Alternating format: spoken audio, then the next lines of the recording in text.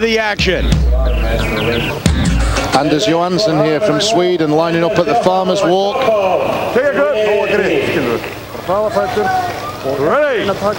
Another guy with a very good grip here, Anders Johansson. This is one of his specialities, the Farmers Walk.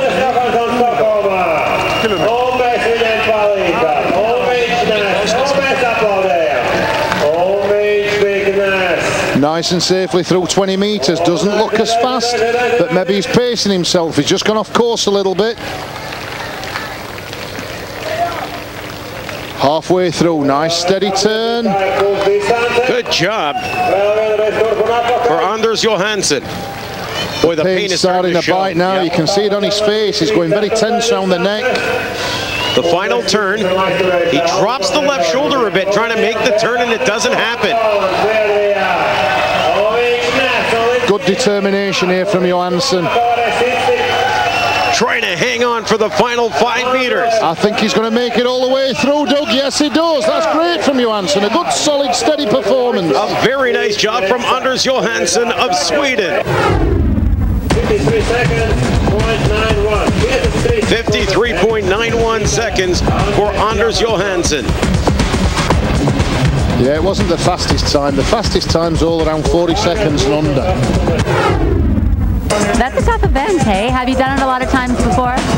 Yeah, this is one of the most common strongman events. So. And have you competed a lot in the past? Yeah, I was 6th in the Super Series last year. Oh, wow. But I ripped off my tricep a few months ago, so yeah. I'm not in the best shape. Those injuries, just it's unbelievable how many injuries cause in this sport, isn't it? It's nothing for sissies. Yeah. Well, good job. And is this your first time competing after your injury? No, I was in Moscow last week also. Easy guy. Yeah, thank you very much. Brings up Don Pope to take on the Farmers Walk. Don Pope from the USA. Yeah, this is the kind of body type that we were saying earlier. He'll do pretty well at the Farmers Walk. He's tall, he's athletic, looks like he can move well. He's got broad shoulders, quite slender legs, so he can keep the weights away from his legs to allow them to move freely. Is one of the keys to this event to be the way you can move the weights forward and backward to create a little momentum? Not necessarily. I think the guys who've got broad shoulders and thin hips, you know, they get a lot more clearance for the legs. You can see Donnie's off like a rocket. Very quickly through the first 10, now making the turn at the first 20 meters is Don Pope for the USA. That's a good solid turn. It's just swinging in a bit. He's got to keep it clear of those legs. Moving pretty well. That's halfway through the course. We know from the previous guys who've gone, once he's down at this 60-meter mark, if he can make it round, then it's just a dash for the finish line, but it looks like he's wobbling from side to side a little bit here. He has slowed up a little bit through the first 40 meters. Now through 60, he's going to make a put down. Hope trying to re-energize the muscles and come in for the final 20 meters. He can now ill afford to have a second put down. He has to come through the final 10 meters with strength and speed. Just shy of the finish line is Don Pope with a second put down, finally crossing him, and that second put down is crucial. I think that's going to cost him dearly in his time. Vital couple of seconds lost there, Doug, on that finish line drop. 59.03 seconds for Don Pope, putting him in current second spot in the Farmers Walk. So 2 put downs, but he was very quick, Jamie, through the first 40 meters, and that may have helped him out with his time. Yeah, it looked like he was moving a lot quicker than the other guys, but those 2 drops. Don, can you tell me a little bit about how you train for the Farmers Walk? I just try to find something that I can pick up and carry. Like what?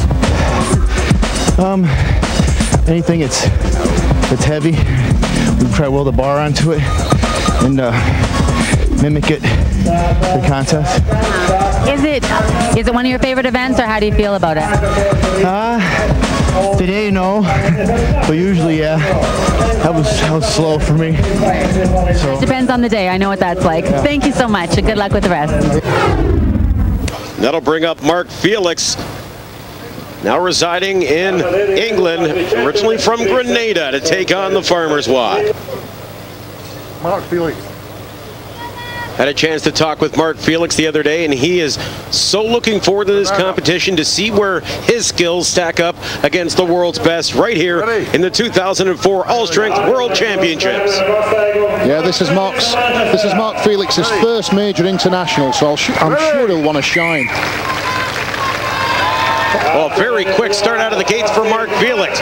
Boy, he's almost in a full sprint through the first 20 meters. This is looking good. He's got to keep this going now all the way through. This could seriously challenge Varashchuk's time if he can keep this all the way through, Doug. Mark Good Felix. solid turn. 40 meters done for Mark Felix. This is the crucial turn now. Nice and tight on this turn. And then head for the home straight. He's starting to slow up, but has only a few meters left. Mark Felix needing to cross the finish line, and he does so, and does a hard dive into the ground. But Mark Felix with a tremendous effort. Yeah, he said he wanted to do really well at this competition, and he's not let himself down at all here. That's a great performance. One of the best performances thus far was Mark Felix in the Farmer's Walk. Mark is at 38 seconds and 0.97. 38.97 seconds for Mark Felix, just 1.34 seconds off the time of the #1 in the world, Vasil Vereshchuk. Yeah, he's not disgraced himself at all with that time. That's a fantastic performance from Mark Felix. Mark, you make that look real easy, but I noticed a little tinge of not happiness from you. Is that you're not happy with that? Well, I usually go faster than that, but I don't know, it's just one of those things. Wow, it looks pretty fast to me. You didn't stop, and a lot of the guys are dropping the weight in between. Oh yeah, that's a pretty good for me. Not being faster. Well, I think you did good. Good job. New to the competition, Grenada's Mark Felix wins the Farmer's Walk. 33 points and a time of 38.97 seconds.